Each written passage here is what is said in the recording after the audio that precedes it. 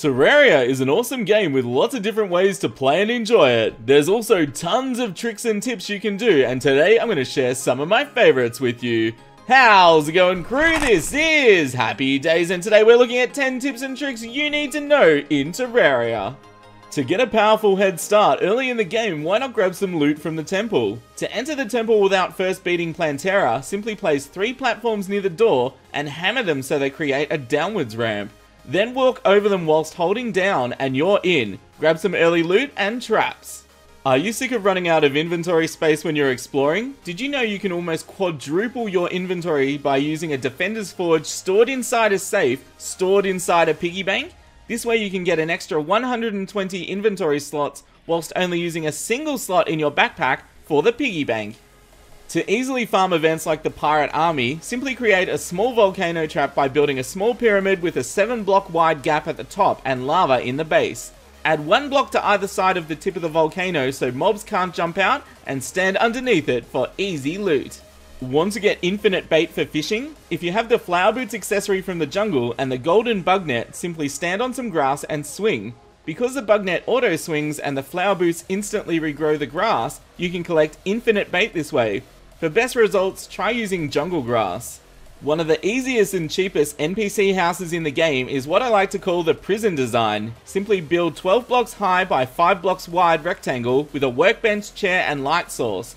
Add 2 platforms on the base as this counts as a door, and this design can easily create an NPC prison near your spawn. One of my favourite tricks for the early game is to use the endless liquid duplication glitch. Build a U shape with blocks and then hammer the top left or right block. With a single water bucket in your hotbar, hold down the use key and watch the water duplicate like magic. You can also use this trick for lava and honey, but because these liquids are more viscous, you'll need to wait until you see the duplicated liquids start falling before you use your bucket again. That said, it's an easy way to get lots of lava and honey in the early game. Are you playing on expert mode and want a quick and easy way to defeat the King Slime? Simply build a rope 38 tiles in the air and use a bow to shoot at the boss. King Slime needs solid ground to teleport near you, so all it can do is harmlessly jump underneath you as you fill it full of arrows for some easy loot. Talking about fishing, if you want a great way to save quest fish for the next time the angler has the same quest, simply throw the quest fish on the ground or put it in your piggy bank to allow you to catch multiple quest fish in the same day. Save the extras in a chest for the next time that you need them. Rather than selling those gravitation potions you find early on, why not try finding some floating islands? Skyware chests on these islands can contain the Star Fury, which is an excellent sword if you can get it early in the game.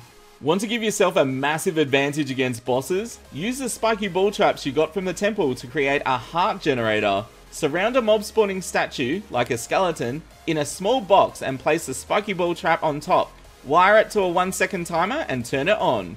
While you're fighting the boss, the statue mobs will continue to spawn hearts for you to help fill up your hit points. This is even more effective if you use this trick with some heart reach potions.